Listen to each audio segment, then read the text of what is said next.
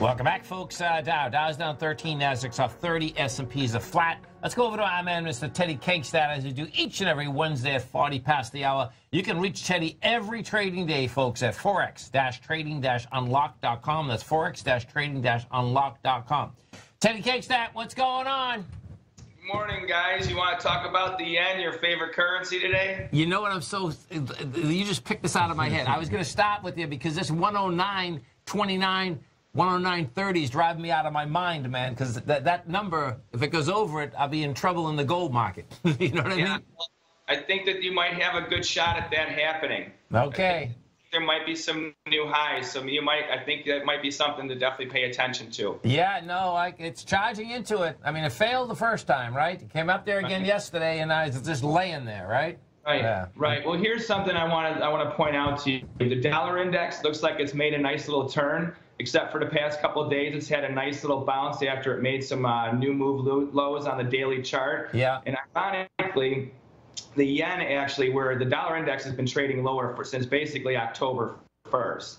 Most of your major currencies have gotten a little bit of a lift in that period, okay? Except for the dollar yen. The dollar yen has been a bull in a falling dollar index. But we've had a little bit of divergence, though, because if you look at the yen chart over the past couple of days, we've had a nice explosive rally off of that last higher move low. Yes. And that's all in the wake of a little dollar bounce, too. So they've kind of gone in tandem there. But I think that that's going to actually fall apart. The dollar index is going to fall apart, and then we're going to still see the yen go higher. The dollar yen, that is. So when you look at the dollar yen, I mean, I guess my benchmark here is that 109.32. The last time we made it up to 109.29. Yesterday you made it 109.24. Where are you looking, if we do break that, where are you looking that you might be able to run to? Oh, I think that if we breach that, I think that we're going to start to establish a new base, and I think we're going to be up in the 110, 111, 112 handle maybe by the end of the year. Right, because that 112, that's the next area, right? That goes back to April of 2019. Okay. Yeah, and it would take it's going to take about a month and a half to 2 months to get there, I think. Yeah. Well, we'll see where that shakes out, man, because that would be a tough one for gold. There's no doubt about that. We've seen the reactions, yeah. The gold market takes conniptions, folks, when the yen gets weaker. Yep. Yeah. But it's good. It's good for your equity traders out there because if the dollar yen is going in that direction, our exports will be doing better. You know. Oh yeah, no, I'm with you there. And what are you looking at with the euro and the pound? The euro and the pound, okay, now there I think we're going to start to see a little bit more of strength, but not in that big of a volatile fashion, though. I don't think the euro can climb that high. I think the dollar index is going to keep on going lower, which will push the euro and the pound both higher. Brexit stuff, I mean, we're not even going to talk about that today. I mean, it's... right? Why not? You know? We got a full month to the election, man. Plenty of time. We've been talking about it for 2 years. I know, 3. Yeah, I know, exactly. It's like, especially after Brexit not happening on the 31st. But I think this is good, though, because I think the dollar index really is your guide. Remember, we're in fourth quarter. We're going into the end of the year. We're going to have a lot of balancing come the end of the month, getting ready for year end, you know. So it would make sense that right now we have a little rally to sell in the dollar index, which would push the euro higher, maybe get it back up to that, like, 113, 114, 115 area, but I see it being, like, if you look at the range in the euro and like the Swiss is the only currency that actually gets any real range on a daily basis. And now we have the pound where it's floating underneath highs and its range is getting really tight. It always scares me when you see the pound having tight ranges, even in slow markets. Okay. Let me ask you, Teddy, when we talk, you know, at the end of the year with the balancing, right? How exactly does that work? You know, like, is it companies that they're going to bring dollars back and euros back? Or how does that work coming into the end of the year? Okay, well then, okay, that's a good question, because on the company basis, you do have a currency balancing where people may want to reposition themselves for January, especially with their books. Sometimes you want to end the year on one note in one way just to set yourself up for the beginning of your first quarter. Okay. You know? There's definitely a balancing, and that depends on each individual. Like, if let's say you're a coffee importer from the United States and you're coming out of Brazil or you know, out of South America, yes, you know, you definitely might want to have something to do with your contracts, depending on your positions and any type of deliveries you may have. You right. know? And then you have something like an auto manufacturer; it's a totally different case. You know, so. But they all the majority. I mean, I've read about it so many times. But so the majority whether it's large companies, they basically like to do that at the end of the year. I wonder if that's an audit and what it's for. Do you know what I'm saying? To really get probably a better understanding of the balance sheet.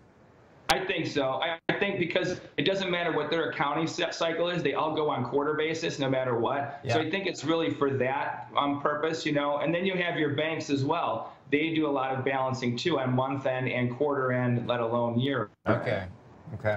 So this currency business is pretty cool business. I mean, it's been fluctuating pretty intensely. Got some real volatility. Yeah. Right. Yeah. But like I said, I think that you're not going to see much of like in the year. Like I think the yen is where you have your biggest potential for swings on a daily basis and even on a trending basis, because the euro, no matter what the news is, like they tried to break it down and you didn't get any severe breaks. Like it's only because we're looking at it the volatility's been so low that it looks like it's actually been swinging around the past like few weeks, especially, and it really hasn't been. You know, if you look at the ranges, right? You know, whereas the yen, just as you say.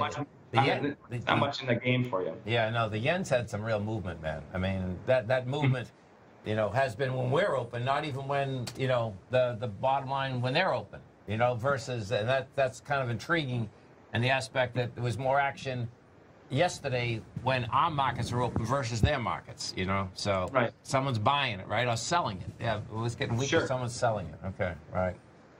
Pretty wild, man. No doubt about that. So I'm with you with the gold trade too. Like I'm watching that as well. Like I think that we're coming to a nice little friction point for that.